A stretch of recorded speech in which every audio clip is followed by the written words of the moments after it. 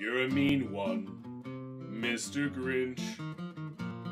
You really are a heel. You're as cuddly as a cactus, you're as charming as an eel, Mr. Grinch.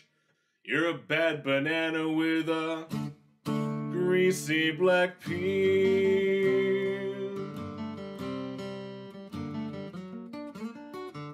You're a monster, Mr. Grinch. Your heart's an empty hole.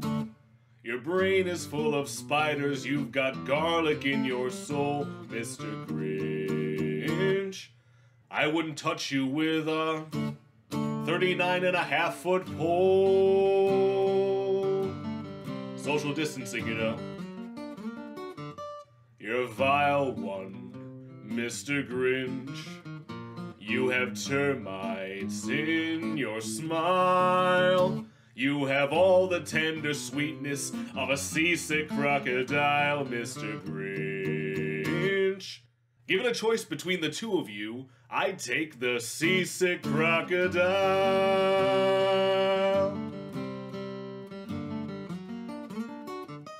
You're a foul one, Mr. Grinch. You're a nasty, wasty skunk. Your heart is full of unwashed socks, your soul is full of gunk, Mr. Grinch. The three words that best describe you are as follows, and I quote, stink, stank, stunk. You're a rotter, Mr. Grinch. You're the king of sinful sots. Your heart's a dead tomato splotched with moldy purple spots, Mr. Grinch. Your soul is an appalling dump heap, overflowing with the most disgraceful assortment of deplorable rubbish imaginable, mangled up in tangled up knots.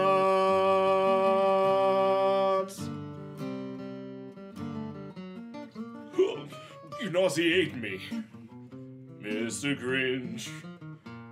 With the nauseous super nos. You're a crooked, dirty jockey, and you drive a crooked hoss, Mr. Grinch. You're a three-decker sauerkraut and toadstool sandwich with arsenic sauce.